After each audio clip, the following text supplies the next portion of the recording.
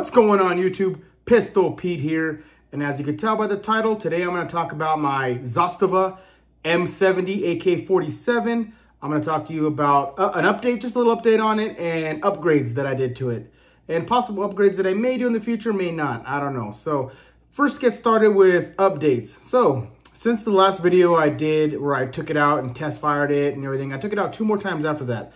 And the only reason why I didn't film them or do any videos further with that yet is because I went out with friends and we're all just going out, shooting, setting up targets, and I don't want to, ruin their time by, hold on guys, let me take a video and stand back real quick and be quiet while I do this, YouTube video. They're not, they're not into it. So we were out there to have fun shooting, and I was doing more target practicing and stuff like that. So next time I go out, I'll go out by myself and maybe I'll do some more shooting videos with this firearm. But that being said, I took it back out and I ran maybe about 500-600 rounds through it. I didn't run that many. I ran about 500-600 rounds.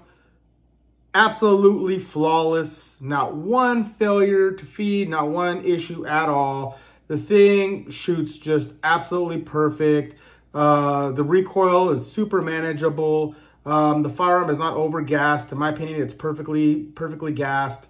I mean, I was shooting steel case ammo, but again, this is an AK, so they're built for that. I mean, it was bitching. Really good accuracy. Had no issues hitting plink and still targets, and pretty much, I would say out of the, because we're in California, right? So we only could have 10 round capacity, so it sucks, I know, but we have to abide by the law. So out of the 10 rounds, I'm hitting at least 7 to 8 rounds I'm hitting on target, and we're talking about 30 yards out. So it's pretty good, pretty accurate for an AK, and I was doing pretty good. And this is with iron sights. So yeah, not bad, not bad. It took me a little while to get the groove of the iron sights and to get them dialed in, but after I got in, I was nailing it pretty good. So I know they say in I mean, I couldn't imagine even with optics on this thing, but they say you can hit targets out at about up to 300 meters, which sounds pretty far for an AK, but maybe some expert shooters can do that with some quality glass, quality scopes.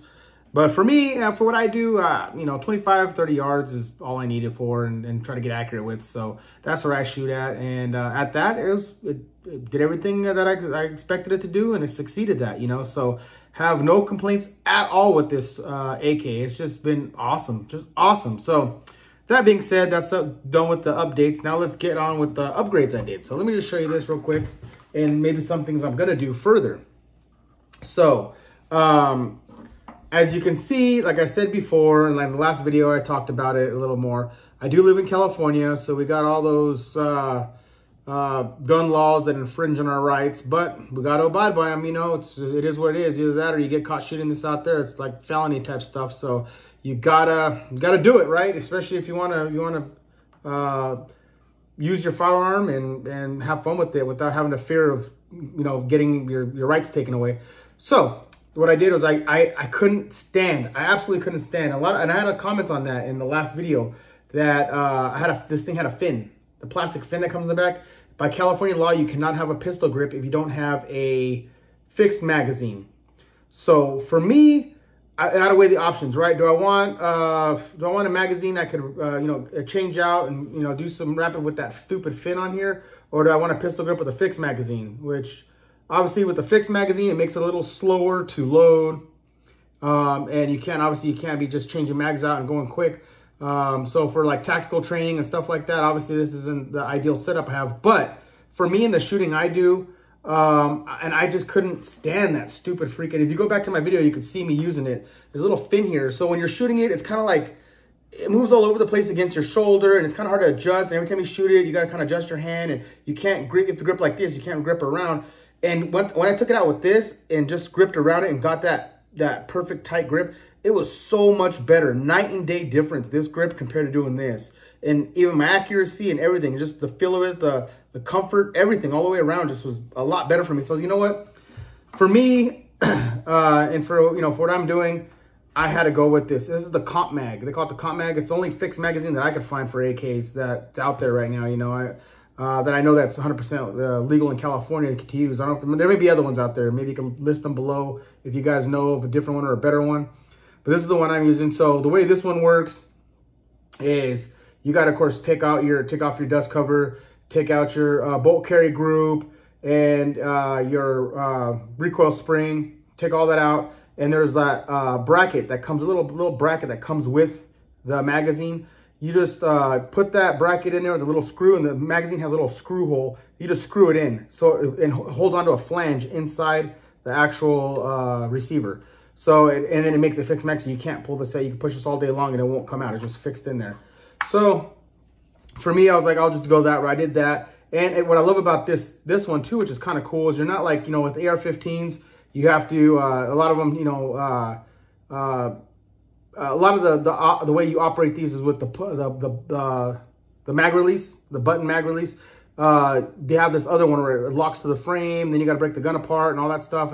But then you're adding components to the firearm, and I've had it to where even like if you don't get it just right, it scrapes the hell out of your receiver. And also you can have it to where the magazine's loose and stuff like that. So you got to play with it. This cuts all that out. You just clip it in like a normal magazine. You put that little screw in, locks into place, and you're good to go.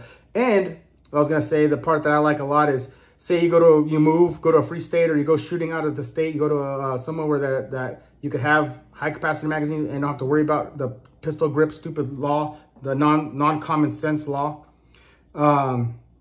You can change, just take it to one screw, just unscrew it, take that bracket out, and then it comes out normally like a normal magazine. Then you could just throw your stock, you know, the regular magazines that the unit's designed for, that the firearm is designed for. So that's why I went with this one. There's no other things that it does. It's all components of the actual magazine. So you don't have to worry about altering the gun at all internally.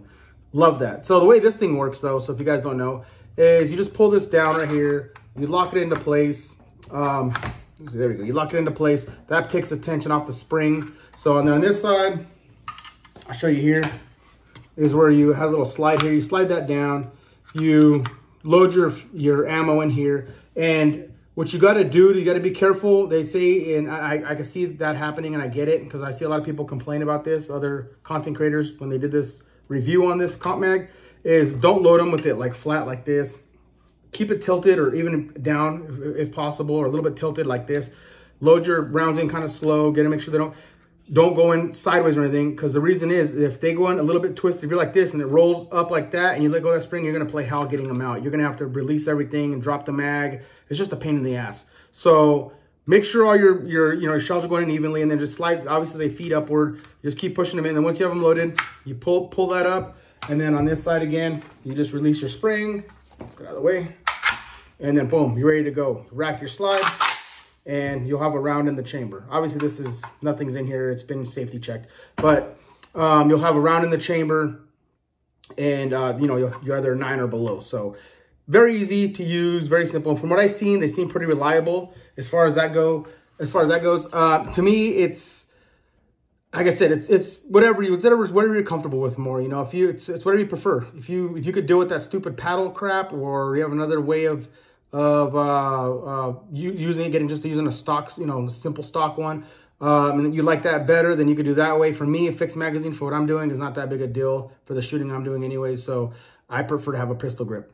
So I went with that. So that was one thing I did. I switched out compared to having that fin. So I took off the fin, and then as you can see here, I did get the rubberized, and man, this thing is textured so nice. It feels really good in the hand. The ergonomics feel great. I got the Magpul grips here. See, it has texturing here on the inside there. I was picking it up there. Yeah, texturing in there. Little storage compartment down here. So I can get to that. Little cap over there, so we screw it in. So you can store whatever you want in there, and just feels great. I love it. Way more better than that stupid paddle plastic thing.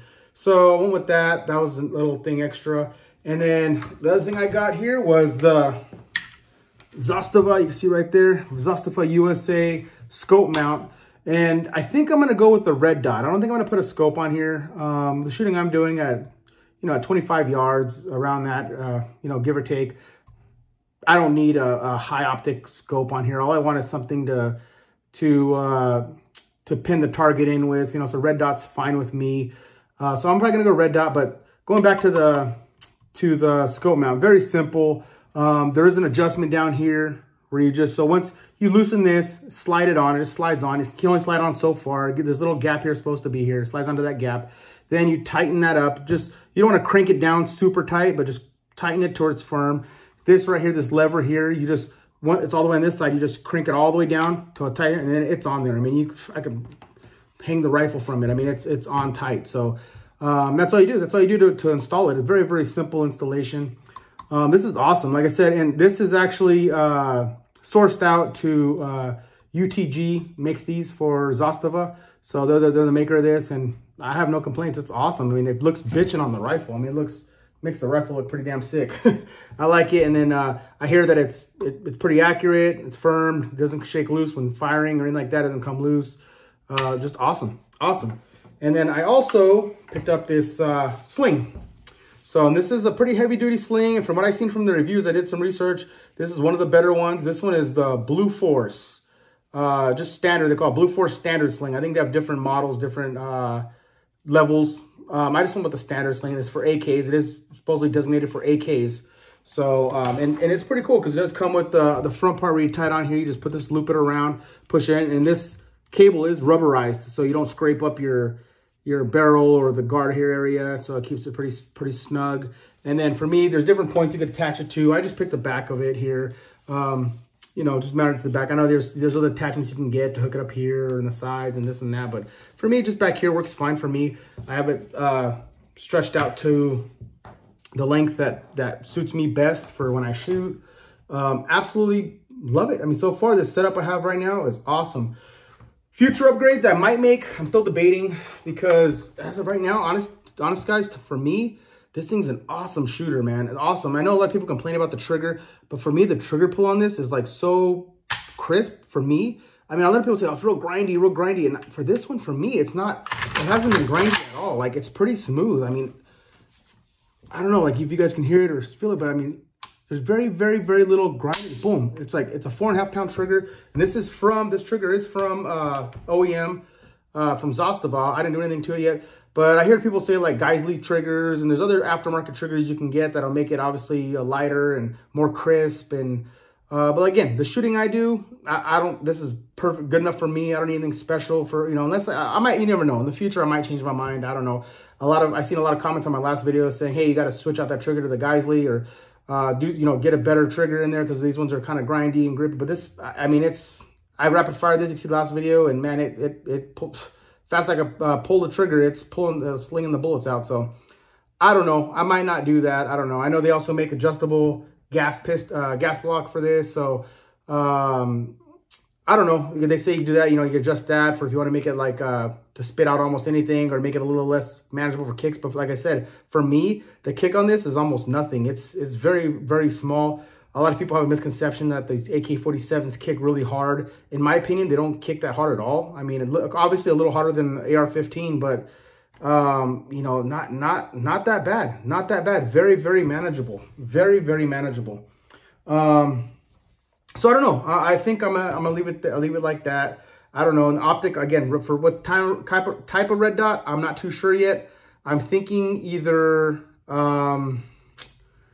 I don't know, you know, again, like I don't know. I've been debating between either a Vortex, is it a Venom, I believe it is, or maybe another AR Spark, because I do like the Sparks, by a Vortex as well, or I mean, there's all different makers, and so it's kind of hard to choose, you know, to see. So if you have any ideas yourself watching this video, leave it in the comment below. Let me know which one you use if you have an AK platform, and which optic works best for you as far as red dots. I'll take it into consideration, look it up and see. You know, I'm open to whatever, you know, whatever you think that works good in this, which holds true. And it has good, good reviews for a red dot. So, all right, YouTube, that's it. I just wanted to show you what upgrades I did and give you a little bit more updates on how it ran for me and how it's been doing. And conclusion, freaking awesome. This thing is freaking badass. I mean, just an all-around real battle rifle, man. Military grade. Love it.